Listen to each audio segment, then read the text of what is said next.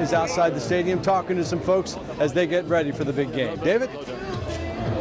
Thank you. Yeah, we're inside the Heisman House, Russ. This is pretty cool because look who's up there. The man himself, Herschel Walker.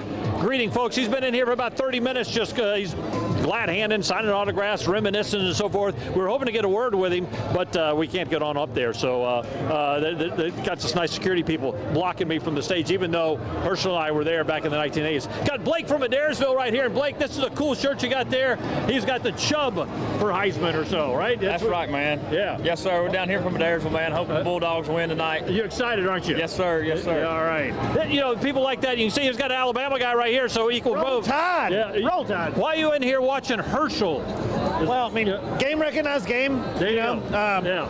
It's really what it is. I'm just trying to honor his memory and kind of what he was did. And he's doing a great job. See, we got Alabama people, Georgia people getting along, and you don't find that too often, but anywhere in the SEC. So inside the Heisman House, Herschel's up there. He's been there, as I said, for about 30 minutes or so, talking with people. And most beloved Bulldog, 1980, won the national championship. Herschel is here. Let's hope that 2018 is going to be the ticket. So we're with the folks here in the Heisman House, out of the elements. We'll pitch it back to you guys.